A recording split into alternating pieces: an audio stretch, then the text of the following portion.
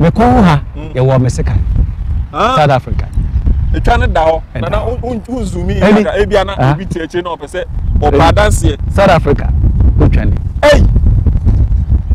Na entokwa na me wo me salon. Ye majuma. Ena akrofo ba mo. Obi o South Africa bia onim bia na ye make enye news mo. Den na o ko South Africa. Na connection ana o ko Europe. Na South connection man to me stop with South Africa. Enu na menti ase no.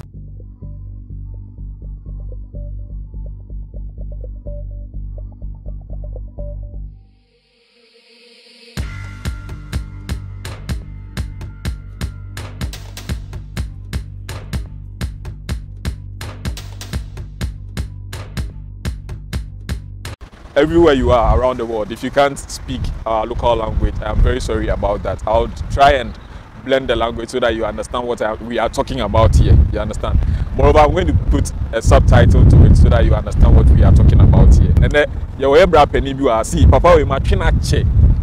My UAE Hanma. He has big experience. You can experience more experience. Papa we will be your account. Or your guest in there. I and then the better chinkomo. Oko TikTok and so our jibe be afa. Inti many aje pass menya no anti. Bra penny. Aja. Atubam. I be ma kwa coronavirus inti omo. Easy.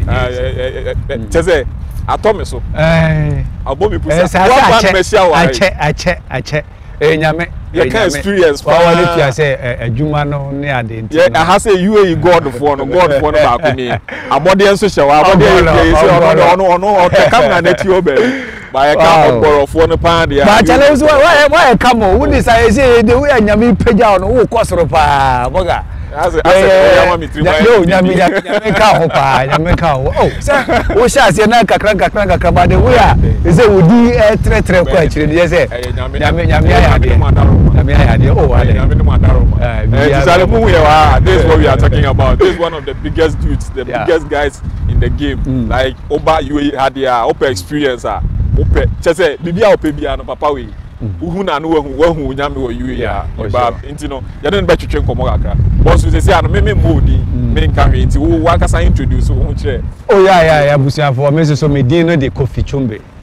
And I said Kofi Chumbe. Kofi to Kofi. And no Kofi Chumbe and no pet baby Facebook here Kofi Chumbe, Instagram Kofi Chumbe, and our TikTok so Kofi Chumbe. Okay, and a black coffee. Yeah, I'm ready. We there, you know, be doing come work crack. Okay. Now, me about Ghana for him now. Oh, Ghana there, you could me free swear and Kransa. Okay. But me be naturalize my Asante for. We say, ye wo meto Asante maimo. E ho na etwa me yefunu na me nyini wo ho. Anti me nam ne se me kasa me yaburu ni a omo nje. Eno kra na eno me say e ya na enwu hia. Sanity. So fi Nigeria also. Oh yeah. Anti we ye Ghana. Me the thought that we say na se me Ghana. For sure. Anti say no, ya be pi mu yu ya. Me de bia ma asema me kan say akwantu ni de eye. They mum no ba baby a fire dey aba because and now forms are not better sir me pa cho e ba na so be tu kwan na ade ntina baby we wo ho and then I will choose Dubai we there boga me nko am sempa me ma control no my fiti preko pe ne ba Dubai ha me share from Ghana no to South Africa. South Africa. Oh yeah, me 10 years. Me spend 10 years for South Africa. Before I son I maybe about Dubai. Really? Now before even me was South Africa kono kra ma me ni nyina ya control ho asem na ya kanti ma me mfa ni nyina nya because baby a nipa no be determine so me ku bia no. Dubai and go to baby sanity. Before me copy South Africa. Me ko South Africa na minimum say me ko South Africa. Okay. Are you getting me? Yeah, sure. Enti me full plane no me try me take it me visa no me nim say South Africa and America na enguso Europe enguso Canada enguso Australia enti connection man na catch me say me dey wo call South Africa yes wouldn't maybe America because through South Africa no there are some of the Ghanaians bebre a mo ba about to South Africa ho oh chale Ghana connection man no wa Jimmy Sika was what me go Europe many tea na me was South Africa. So I was like now me pacho me ntwa no eh den na o ko South Africa na connection and I go Europe na South connection man me stop was South Africa enu na me ntiase no. That is why omo kasa asem na because visa na egu South Africa. That is why me omo kasa asem na me ka kire omo say enti sa entantro emfa she connection man no unim pa down so South Africa kuro na ho no ye okuro bi ho ye from East London. Okay. Ubenya East London wo London papa no. Okay. Ye okuro bi from Marseille. Sa Marseille no ubenya bi wo France. Marseille. Okay. So because we don't go South Africa, we do South Africa, we benya train and they go Europe. One kasa your research na hwe. Say ebeye den na ye. Hwe boda. The never Dubai dey so but me pese me no wie South Africa dey na. Now your experience dey. Me pese me no wie South Africa dey na. Hwe say plane no e ba be two from South Africa Ghana to South Africa. Say man move to say ya ordinary chere Africa. Yeah. Africa na oba no wonam African kuro so sa no aba down to Africa no down no south that is on that south what just say what two ani was South Africa ho a uhu e kuro bia na ne bohye sa abrochire kuro bia abrochire kuro na e be bohye Madagascar e ho so Africa so e dia na wo ka say South Africa e ko abrochire point one where reason enya sa enti sa wo ba bia two e ba say me South Africa me ntena ho bi mu me tu kwan akomani mu madam for back no Dubai back wo Qatar ana mo ni me di nkomo so South Africa na desperate say me free South Africa ho and then the kwan connection edi ni pasika no we don't talk about.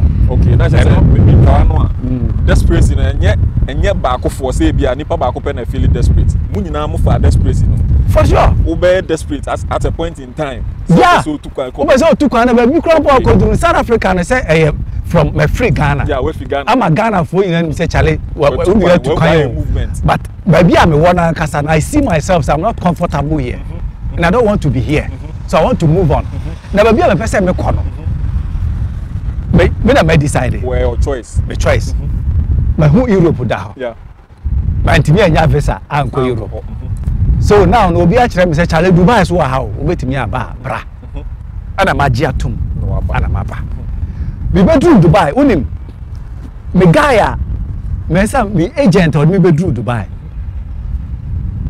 ye bedru ye say pe o ka kire me say boga oba meto adwuma ma me wo South Africa some o ka kire me okay oba meto adwuma ma that's where you we kan yi ho na ma oba obeto adwuma ye beto adwuma ne bia ma na eno adwuma na obeto na I just say yo would this a year can say agent fee e ba na ya pa adwuma de amount to say obeto amount to what you say enti meto adwuma amount na me nim meto adwuma na o kan na me ntiase me nim say de tie ana oba e be kwa kope hotel amount e ho na ade betena pa adwuma aye ana me say nya problem ti oba fa me wo airport me dem nim say hotel na o de me ko onim South Africa so say de me tie me pese me ka de na me ye because nya hwe na me be duru ye na edan a o de me ko mu na bi sesi ana ase ne wa yetenten a chen me no bra na si edan a na yetenten chen me aha na me na peke kama aha edan a o de me ko mu no we do down mu a bed student mattress ne go can say bed here to so school for no SSS from pa to so 1 2 3 1 2 3 dan ba ko na mo de ne 3 empa no ebi ma for the blood system to say obi da down pa and obi dem fifi no obi da up enti one bed bi afa ni pa 3 one bed bi afa ni pa 3 ana me gina me de me say so I was like hotel no wa he fe ni ya be kwa na wa na sa guy na sa ba no from senior man aha na oba ba sue no hotel no afi de o de wa be pie ba bia school for pa na gu aha na ba ba sue no na me suppose o se mesra hotel bi ani ba bia. Really? Say that here. Aha no bia ba wate. Na odi apa adwuma. Nti me am say na city was South Africa. But when you bedru. Nti o say me kan dey wo. Nti me nya ho hwe biom. Nti me nya ho hwe. Nti o dey the woman no. So where the Freeman ba me kan say boga. Omo wo hai. Me nsom bo nsene wo. Nye nipa nche ho.